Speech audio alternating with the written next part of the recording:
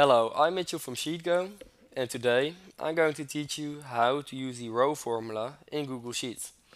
The row formula is very easy to use and can find the row number of a given cell. So in this video I will show you the row formula and the row formula together with the array formula to get a different result, which I will explain a little bit later. So first let's use the row formula, which is quite simple. I'm using row and I need to select a cell, so I want to know the row number of this cell, which is D22, close brackets, and as you can see, the row formula successfully determined that cell D22 is equal to row number 22. So we could also use the row formula for something different, something else, which is the array formula.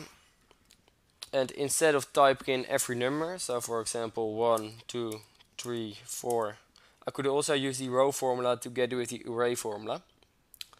So let's use this formula, which is array together with row. And now I can type in which numbers I want to have in this equation. So let's use 1 till, for example, 50. And instead of typing every number or using an equation, I could also use the row formula, which is very easy. So I'm pushing on enter, and as you can see, instead of typing in every number, I've used the row formula to minimize the amount of work spent on this matter. So I want to thank you for your time. If you liked the video, please put a thumbs up. And this video is based on a blog post, so if you want to read more, please click on the link down below in the description. Goodbye.